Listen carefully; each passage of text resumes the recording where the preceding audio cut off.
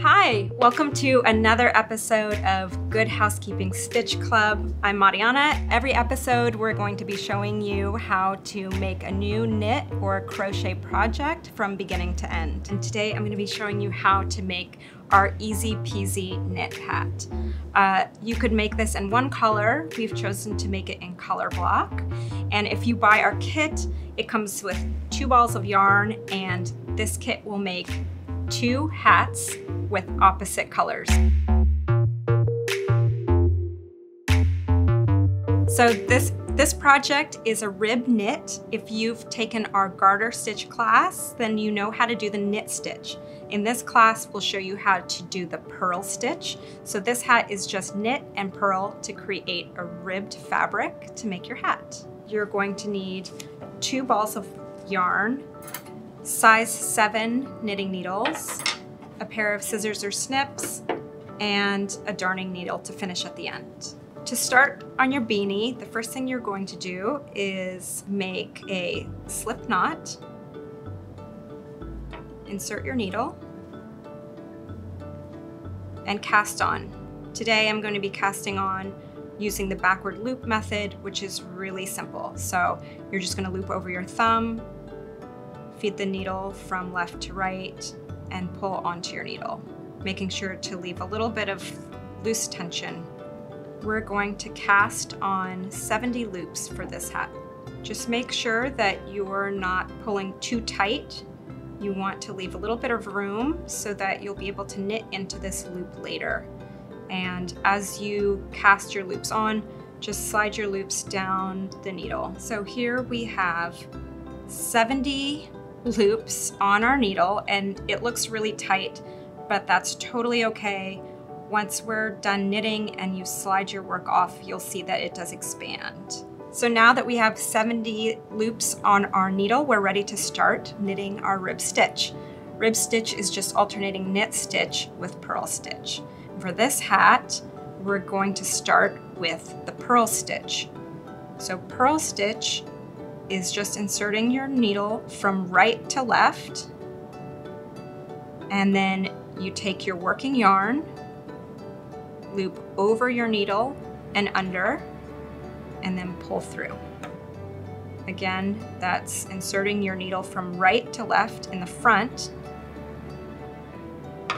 looping your yarn over and under, pulling through, and sliding that stitch off.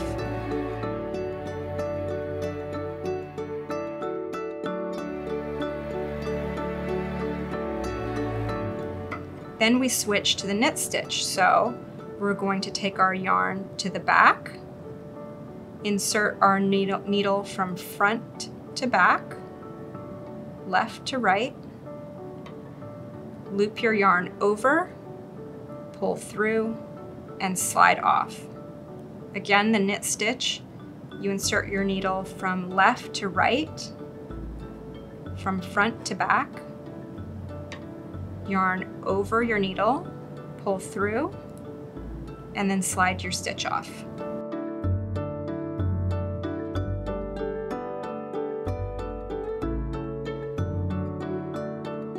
We've knit 2 knit stitches, so now we're going to purl. So we're going to bring our yarn back to the front of the work, insert your needle in the front from right to left, yarn over the top and under, pull that loop through, and then slide off your needle. Again, for the purl stitch, you move your working yarn to the front of your work, insert your needle from right to left in the front, yarn over, pull the loop through, and slide off. So you'll continue knitting this rib stitch, knit 2, purl 2, until your work measures about 7 inches. And that creates the bottom part of your hat with the turn-up brim.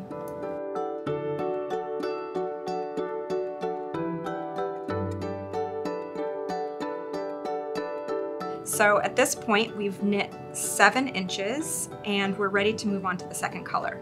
So we're going to turn our work, and the second color I'm using is this lilac color. And to switch to the second color, you just start with This is a knit, 2 knit stitches, so we'll insert our needle as if to knit. We'll loop over, pull that loop through. Make sure that you grab the working end of your yarn and not the tail end. So grab the working end of your yarn. You can hold the tail end with your left hand, and then we'll insert the needle from left to right to make another knit stitch. We'll move our yarn to the front to create 2 purl stitches.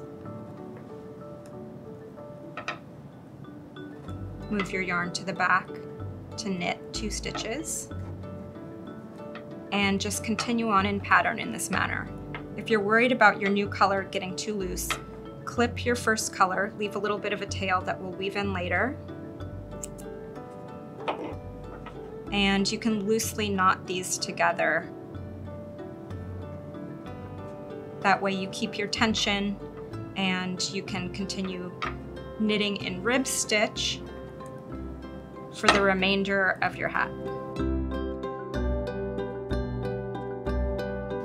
So now we're at the point where you have knit your first color to 7 inches and your second color should be about 4 inches tall. And at this point, we're going to start decreasing to shape the top of the crown. For your first row of shaping, you'll knit 2. And then here is where the decrease happens. You'll purl 2 together. So that may sound intimidating, but it just means that you'll pick up both purl stitches on your needle and purl them both together. And I'll show you that again. You'll knit 2, 1, 2, and then pass your needle through both purl stitches, yarn over, and purl those 2 stitches together. You'll pass your needle through both purl stitches, yarn over, pull through, and that's your decrease, purling 2 stitches together. Knit 2, bring your yarn forward, pass your needle through both purl stitches, yarn over, and pull through, and that's your decrease stitch, purling 2 together. You'll continue this way for the rest of the row. So you've created your first decrease row, and if you look closely, you'll see you have 2 knit stitches and then 1 purl stitch. 2 knit stitches, 1 purl stitch. So you should have 53 stitches on your needle. We're going to turn over the work, and the next row you will purl 2, 1, 2, and knit 1.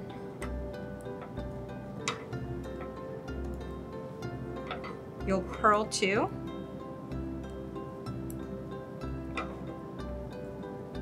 and knit 1. And the next row, you'll do the opposite and knit 2, purl 1. And you continue in that way for 4 rows.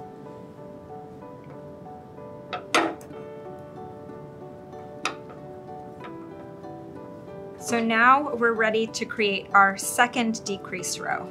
In this decrease row, we will pass your needle through 2 knit stitches and knit those 2 together. Then bring your yarn forward, purl 1,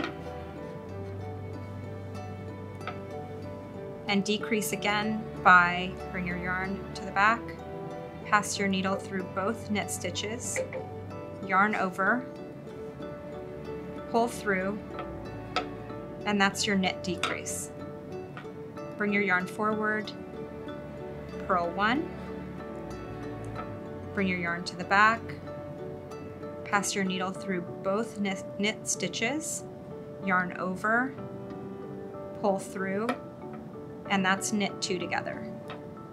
So you'll continue in this way for this row, knitting 2 together and purling 1. When you've come to the end of your second decrease row, instead of knitting the last 2 stitches together, you're just going to knit 2. Then you'll flip your work, and in this row you will purl 2, 1, 2, and then you'll continue with knit 1, purl 1 to the end of this row. We've completed our last knit 1, purl 1 row, and at this point you should have 36 stitches on your needle.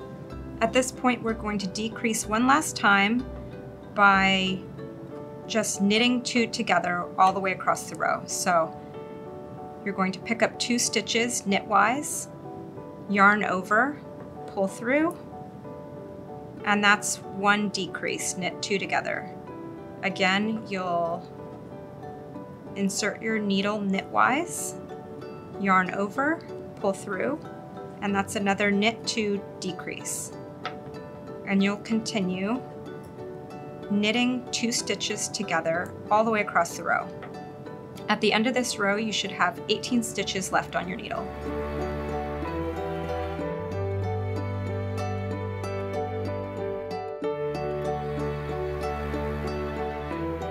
So we've finished our last decrease row, and you'll have 18 stitches left on your needle.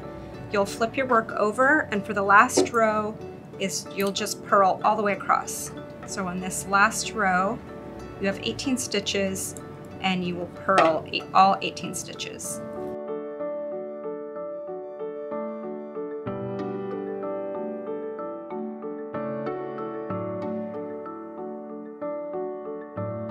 This last purl row is the wrong side, or the inside of the hat. So you'll see, you can really see the shaping now, and you'll see that this is the purl side, and this is going to be the inside of your hat. You flip it over and you see the knit stitches. This is going to be the outside of your hat. So at this point, pull out some yarn from your ball to leave yourself a fair amount of tail, which you'll use to sew your hat together. So now we have our complete hat. I know it looks really tiny, but at this point we're going to take this tail and sew it through these last stitches to gather the top, and then we'll sew up the back seam.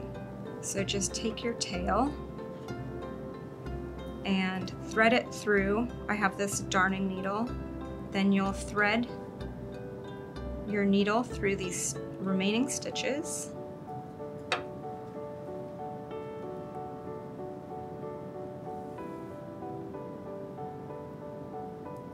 Easing them off as you go. And now all your stitches are on that last tail of yarn, and just pull it through, and you can see the top of your hat starting to take shape.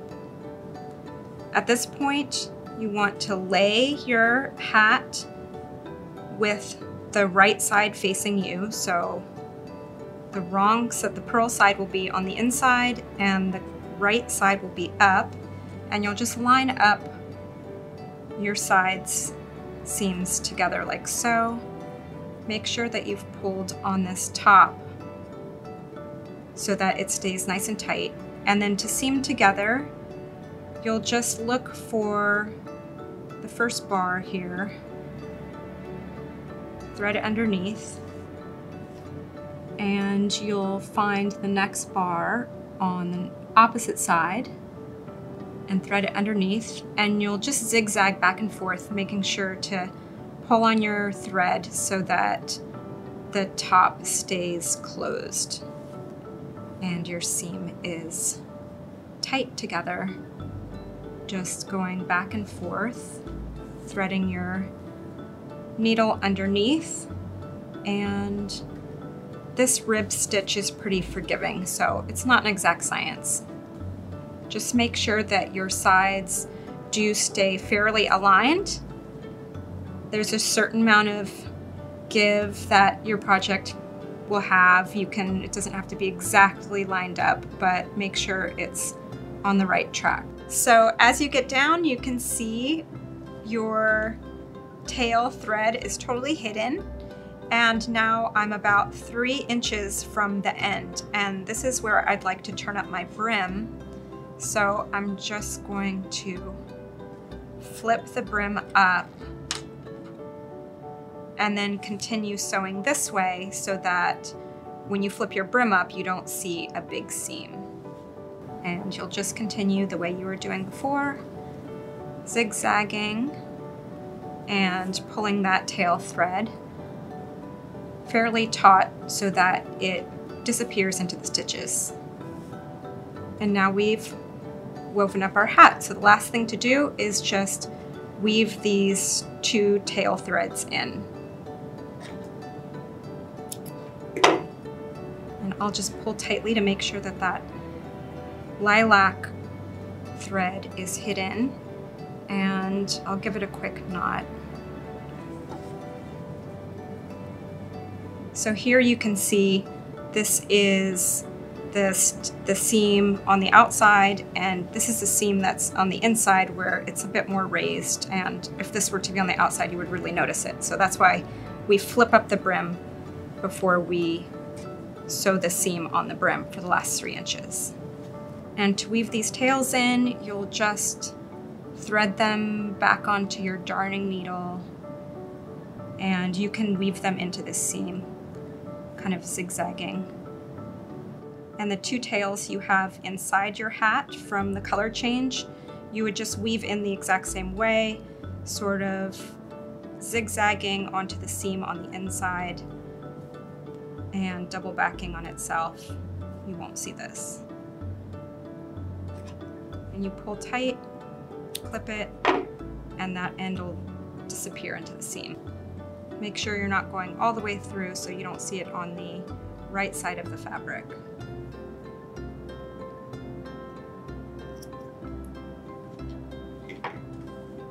And flip your brim back up, and there you have your finished hat. Right now it looks pretty tight, but it does expand with time and use, so don't be nervous. This hat is super forgiving.